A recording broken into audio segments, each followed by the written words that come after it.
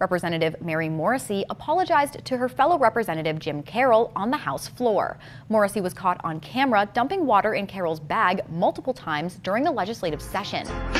Ain't nothing changed, nothing new here to see. This ain't nothing but some political maneuvering. America! Welcome to the eulogy, eat it up. It's called political buffoonery. Hey there, everybody, and welcome to This Week in DUMBmocracy, where we showcase some of the dumbest newsmakers of the week. Over the past year that we've been doing this show, we've seen all kinds of stupid buffoons. We've seen the profanity-laced tirades of buffoons. Town likes you. Go eat some ice cream. Yeah, why don't you go fuck yourself? We even saw one senator challenge a witness to step outside and settle it with some fisticuffs. You want to do it now? I'd love to do it right now. Well, stand your butt up then. You stand your butt up. Oh, hold on. Big guy. Oh, stop it. We've seen the mumbling, the bumbling, the stumbling buffoons. She knew so long as she was 9. We've even seen the buffoons pulling the fire alarms while Congress is in session. Apparently, one of the Democratic members, Jamal Bowman, according to the House Administration Committee, also tried to pull a fire alarm in Cannon this morning. An investigation into why it was pulled is underway. But this one might take the cake. We're going up to Vermont for this story of a Republican legislator who spent the past 5 months pouring a cup of water in a colleague's bag before going to work. You can't make this up, folks. We're going to go through this story, but before we do, please subscribe to the channel, hit that notification bell so you don't miss any other shows. And if you like what you're seeing here in this or any other video on the channel, I'm going to ask you to please just politely smash that thumbs up button. Like, comment, share the show with your friends, all that good stuff, because all of that helps grow the show by feeding the YouTube algorithm. What? Feed me! Okay. As always, thank you guys so much for all that you do to grow the channel. I really appreciate all of your efforts. And for all you newbies out there, man, did you pick a good one to come visit us on. I hope this video earns your subscription as we talk about Mary Morrissey, who was caught on a hidden camera by her Democrat rival, I guess? I don't know. A gentleman by the name of Jim Carroll caught her in the act, pouring water into his tote bag.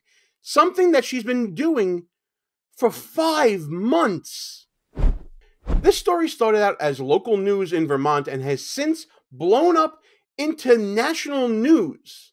Let's get the story from this local Vermont affiliate to see exactly what the hell is going on.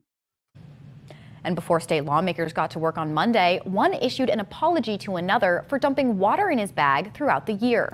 Representative Mary Morrissey apologized to her fellow Representative Jim Carroll on the House floor. Morrissey was caught on camera dumping water in Carroll's bag multiple times during the legislative session. Video Carroll shared with 7 days after they reported on it. The two lawmakers are both from Bennington. Morrissey is a Republican and Carroll is a Democrat. In her apology, Morrissey said she hopes everyone in the room and the state can forgive her. Who does that? So apparently they represent the same area, Bennington, Vermont. I'm going to look it up later to see what's going on in Bennington, that there's this rivalry, I guess, between this Republican legislator and the Democrat legislator. You never know what might happen in a small town. But let's get to the hidden video that Representative Carroll had to create in order to find Representative Morrissey caught red-handed.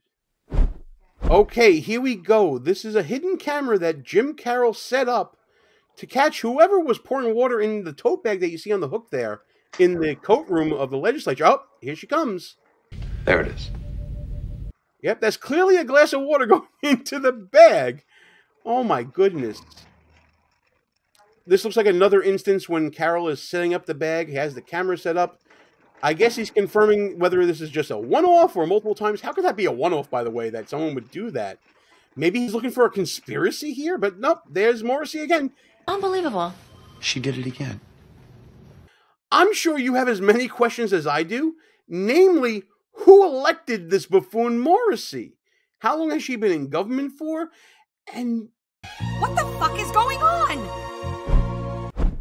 so after getting caught pouring the water into this bag on multiple occasions on this hidden camera, Morrissey had no choice but to make an apology, and she did so probably in the biggest way possible, on the record, on the floor of the Vermont legislature. Madam Speaker, I am grateful and humbled for this opportunity to make a brief statement to my fellow legislators regarding my disrespectful conduct of my district mate, Jim Carroll from Bennington.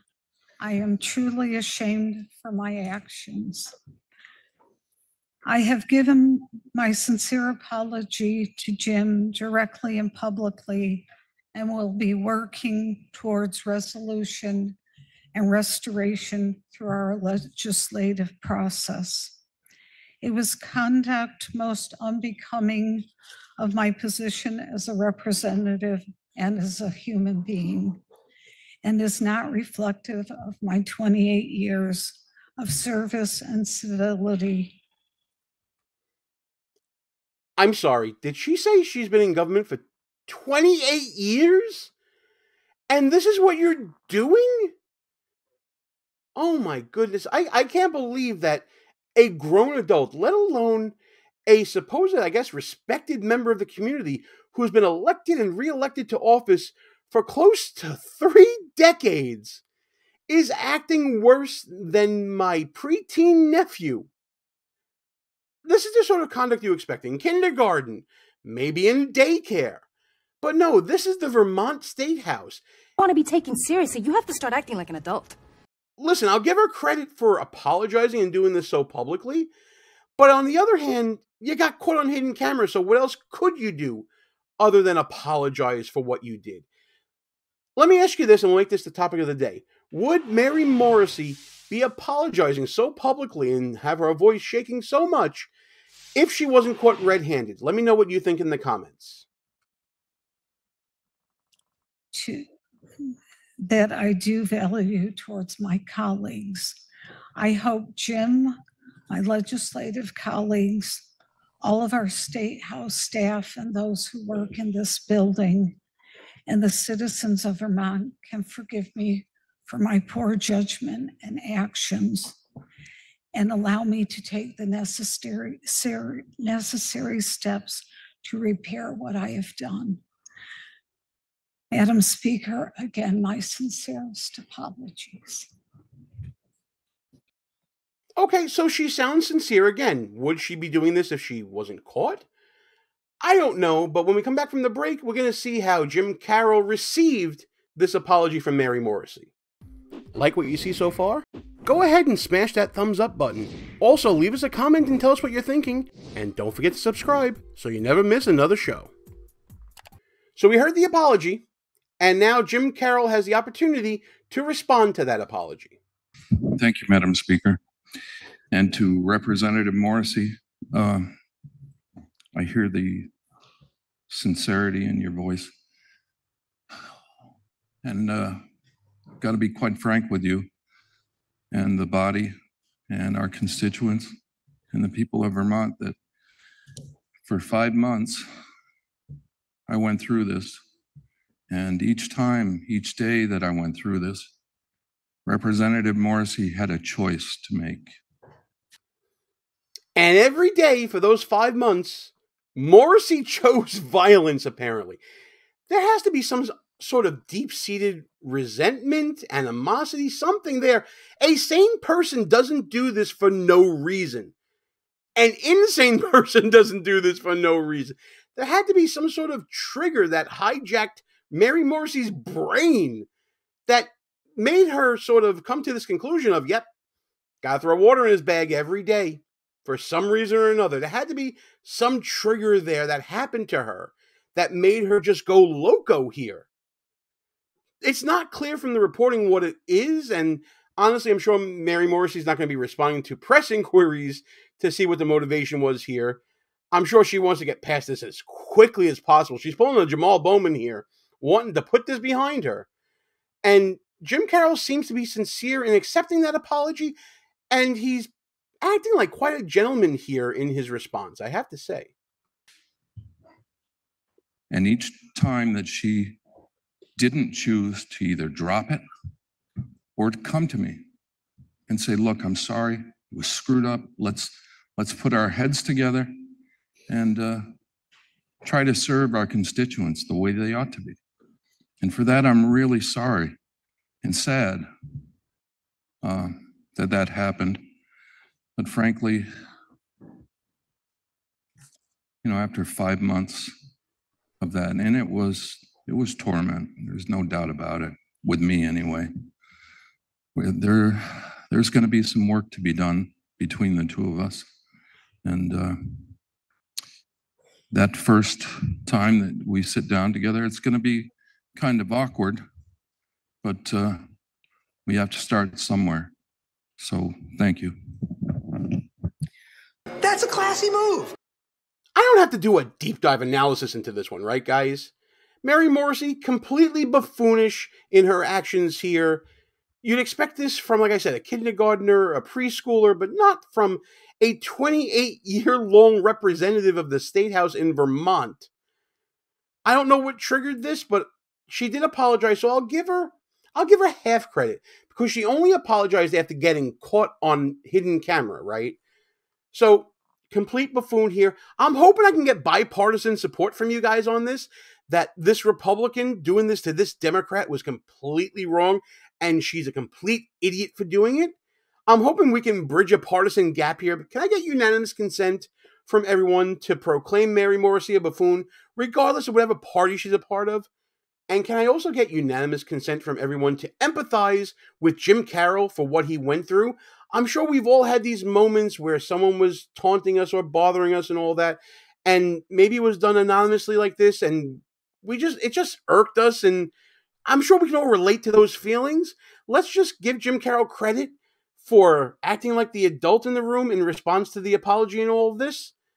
I hope that this is a lesson for conflict resolution. It's an extreme example, but I hope this is a lesson for conflict resolution between parties here.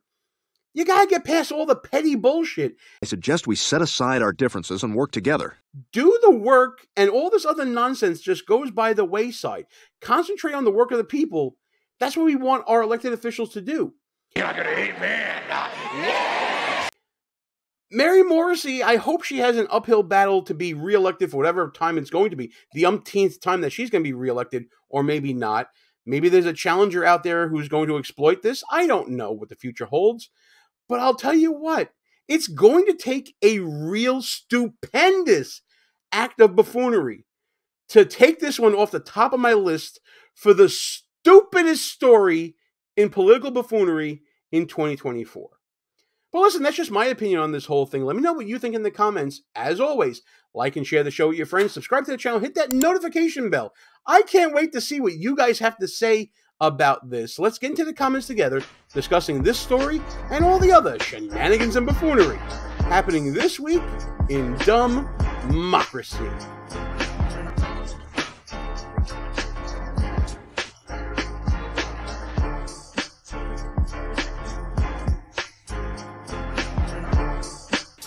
All views and opinions expressed here are not necessarily of the mainstream media and may offend some listeners. It's called political buffoonery.